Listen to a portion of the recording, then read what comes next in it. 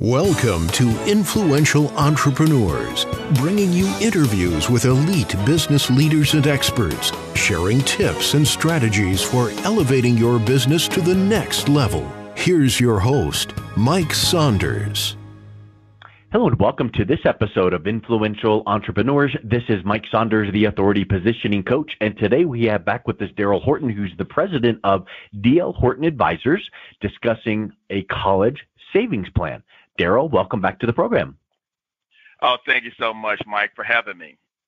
You know, when we see this topic of college savings plan, I think that some people or parents' stomachs start to churn, and you have people that have a, you know, they get notified that they're expecting a baby and they start planning right then, and they have some people that are like, oh, you just turned the tassel on your high school graduation. I guess we ought to start thinking about college now, right?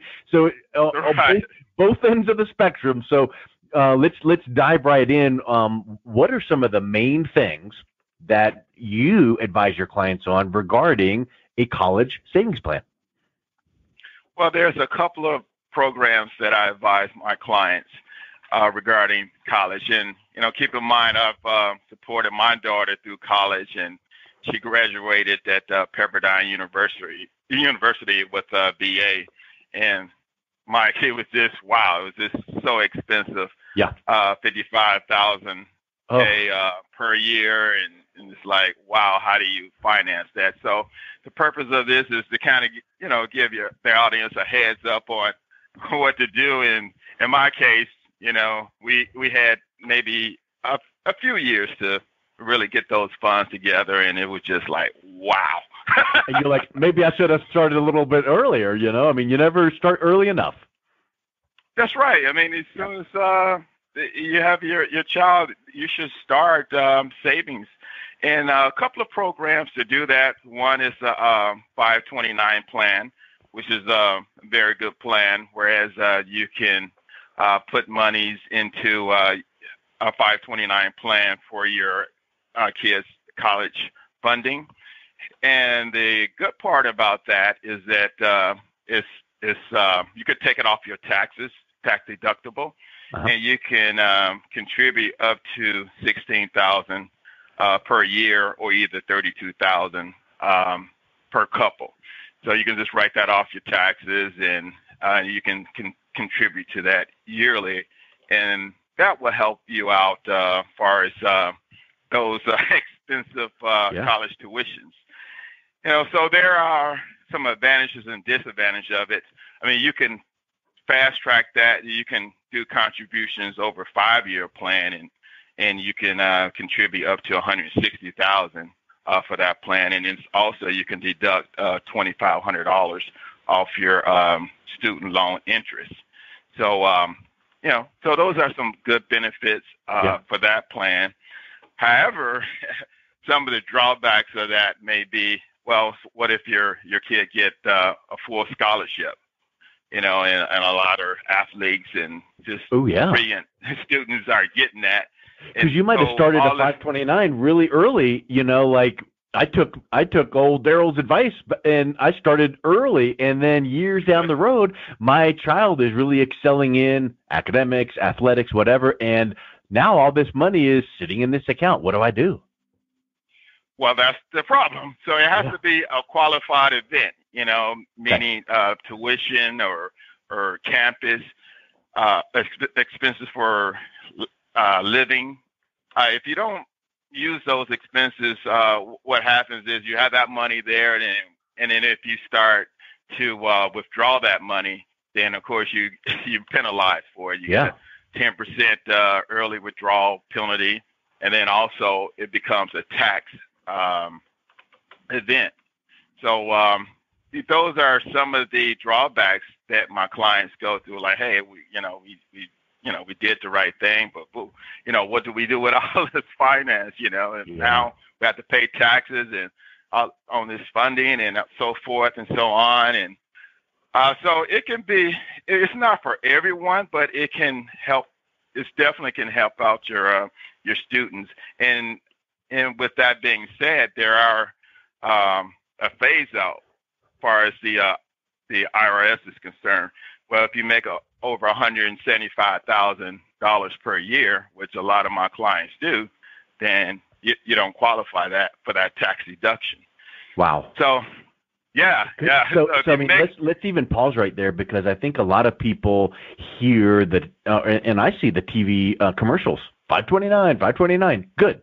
And you've touched on a couple of the benefits, but knowing your own personal situation, working with someone like Daryl, he can advise you and say, listen, you told me you made X and it's well over the limit here. So the tax deductible, while that sounds fine and dandy, you're not going to get that benefit.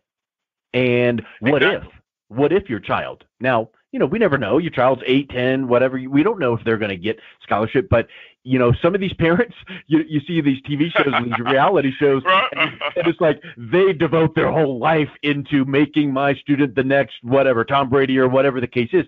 So if you feel like maybe there's a chance for scholarship, maybe possibly a 529 is not the best choice for you. Exactly. And now what life insurance plays in this is that it's a win-win situation with life insurance. And a lot of my clients are aware of this, and many of them aren't. So if you were to do the same amount of contributions to a life insurance plan, that you would have well over 50,000 or 100,000 or a couple of 100,000 worth of cash value in your child's insurance policy. And the thing about it, advantages of it is that, okay, well, my kid is just super brilliant, an outstanding athlete, full ride through college. Now, hey, I put the monies in an insurance plan, so now I have cash value to do with it whatever I see fit to do with it. You know, in my case with my daughter, going to school in Pepperdine, and it was a point that she needed a car, right? And at the time, and kids need automobiles and or other things and food and groceries and so forth. So there are still expenses, even if your kid get a full scholarship. You know, so what you could do with a life insurance policy is, boom, you need a car, transportation, no problem, boom. You just pull it out your cash, pull it out your insurance policy, and there's the funds for. And now is that considered, like you were saying before, is that considered a tax event where now you got the IRS knocking on your door going, you better pay taxes on that? Mike, I'm glad you asked that question. No, it isn't. It is not a tax event. And that's what makes it so much more attractive than a 529 plan, where you can pull these monies out and there's no taxes on it. There's no penalties with that. And you can do whatever that you see fit for your kid at that time. And so, for instance, you think about like your example about a car. Well, first of all, probably most of the time, you're not going to go buy that $1,000 junker. You're going to want something that's pretty sweet. Now, whatever price point that is, your option is either pay cash, and if that's not an option, you're going to go to finance it at a bank or whatever, or go to your own bank, your own source, and like you just said, get it from your cash value or borrow it from your own policy. So those are some, the obvious choices there. And then let's kind of continue down that thought process.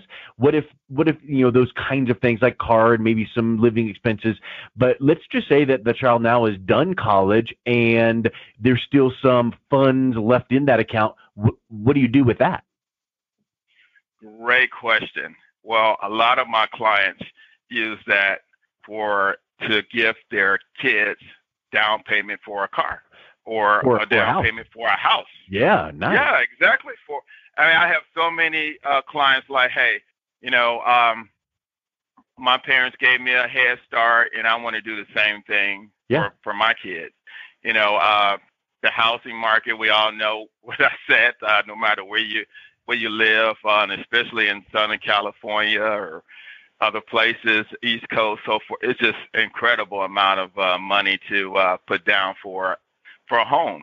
And so just imagine that, you've been doing this for your child for 20 years or 15, 20, 30 years, and then, to come and tell your child, like, hey, this is what I've been doing for you all throughout your life.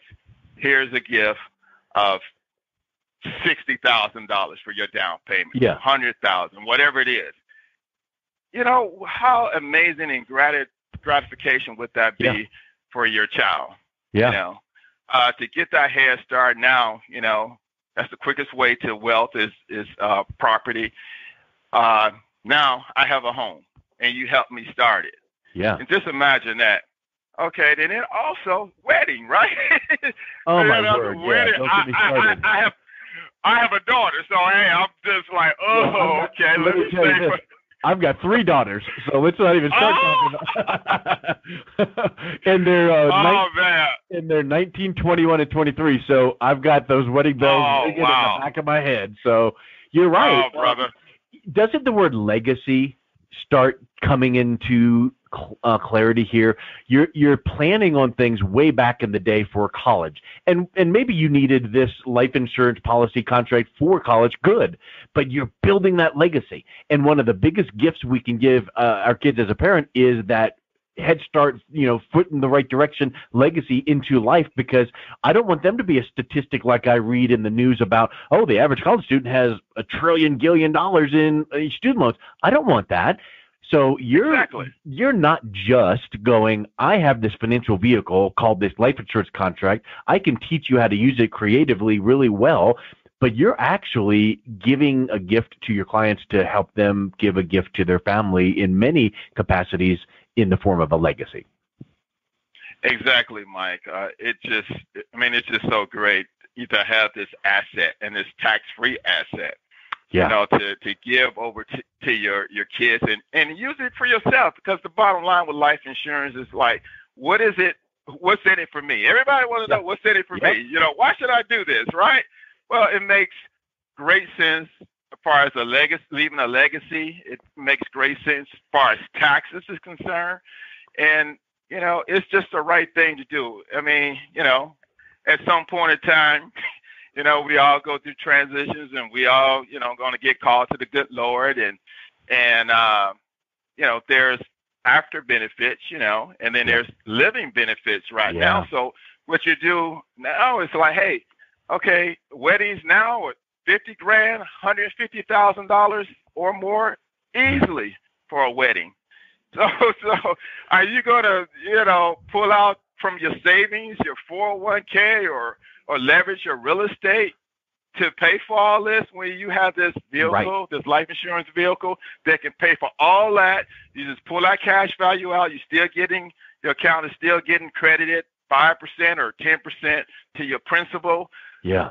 This is just a win-win situation. I'm just thankful for you that you've given me the platform to share this, because no one shared it with me. I had to go through the hard way, right? Figure it out. Well, it reminds me what you just said about the old saying, it's a hot day. I sure wish I had some shade tree here. And the best time to have planted it was 30 years ago, so that right now I could have a shade tree. Well, guess when the next best time to have planted a tree? Now. So someone might be listening to this going, this is all new to me, and man, I've lost 5-10 years because I could have done this a long time ago. Well, the next best time to start this is now. So get with Daryl. Now. But it makes me think of something here, Daryl, and this is where I want to kind of, maybe wrap up this thought process is I think a lot of people hear the word life insurance and they think of old school and like, oh, don't get insurance. You don't need it because, well, you brought up a word that I want to tie into, which is, you talk about the death benefit. That's what you need insurance for, right? Well, yeah, sure. Right. But maybe these things that you're mentioning are really powerful living benefits. So talk about some of the misconceptions people have of life insurance and where you can show them the benefits. Well, Mike, people think life insurance, I got to be dead. No, it's living. It's living benefits. Why wait till you passed on? Yeah, you want to leave a nice legacy, financial legacy for your family. However, you use these benefits. So some of the benefits is, what we talked about is tax-free. There's a tax-free death benefit, staying out of probate, right? Where your beneficiaries are clear. Everybody knows what they're going to get, and you don't have to go through the course to get this resolved. It's the insurance companies, whoever your beneficiaries are, boom, this is what it is. It keeps you out of probate. Real simple. Another thing, as far as living benefits, is the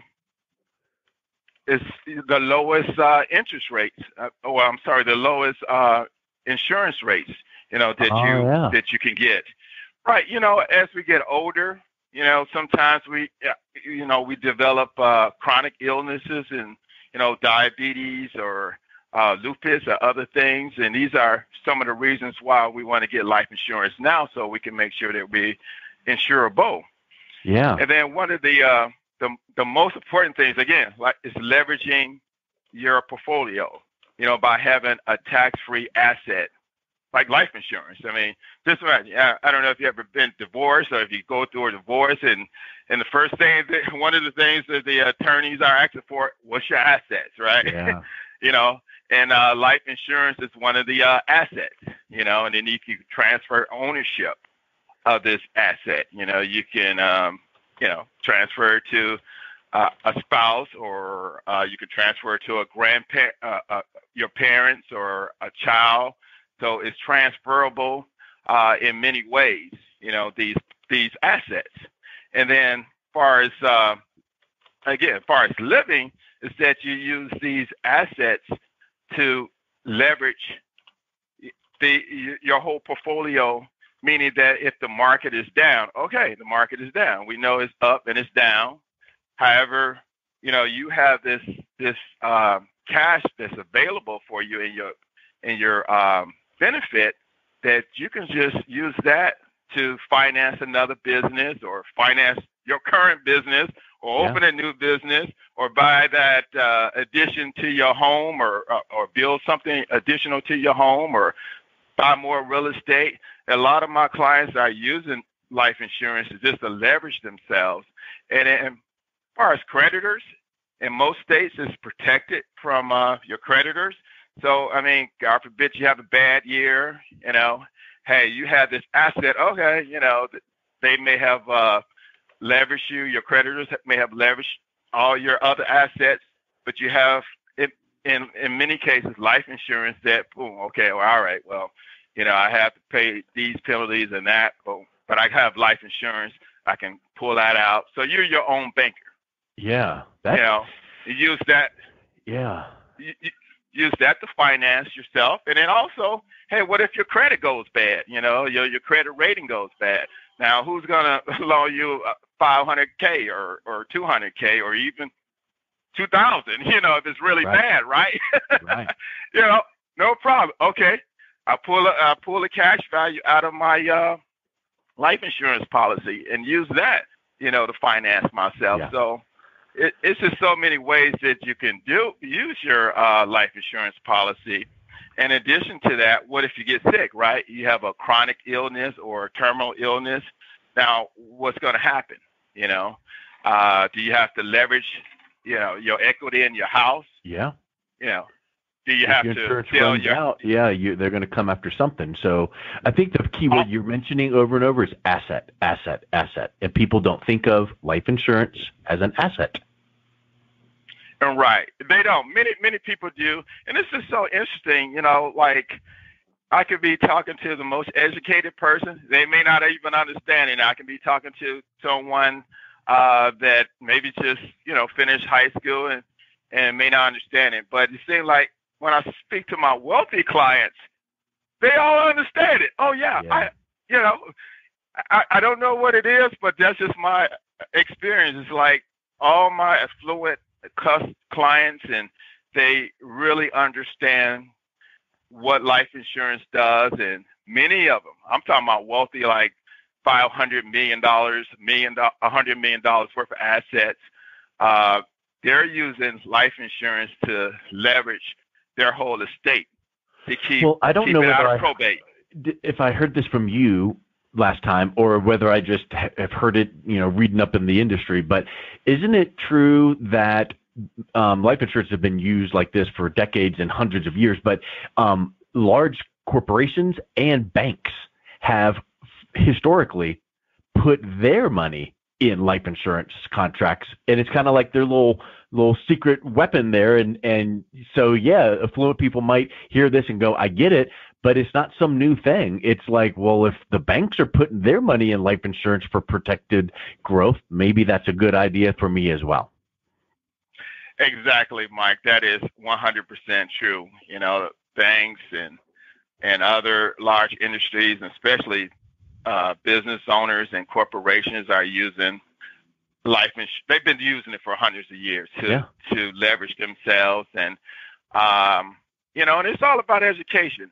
You know, Wall Street has done a great job in, you know, hey, give your money to me. We'll invest it, you know, and they will lose your money faster than you will, you know. Yeah, could be. It could be in many cases. I mean, you know. We don't know. But why don't you take what they're actually telling you out of one side of their mouth, and then they're doing something else? So why don't we follow what they're actually doing, which is putting their money in safe vehicles? And I think you brought up some spectacular points here. So let's just do this, Daryl. If someone is listening to this going, let me see how this could work for my situation, what's the best way they can reach out and connect with you and learn more? Well, I can be reached at dlhortonadvisors.com. And my email is daryl@dlhortonadvisors.com. We have seasoned people there that can help you with over 40 years worth of experience, helping everyday people, wealthy people, just those who want to learn more about leveraging their assets or either growing an asset. Excellent. That's the best way to contact me. I love it. Well, Daryl, thank you so much for coming on. It's been a real pleasure talking with you. Thank you so much, Mike. Have a blessed day. You've been listening to Influential Entrepreneurs with Mike Saunders. To learn more about the resources mentioned on today's show or listen to past episodes, visit www.influentialentrepreneurssradio.com.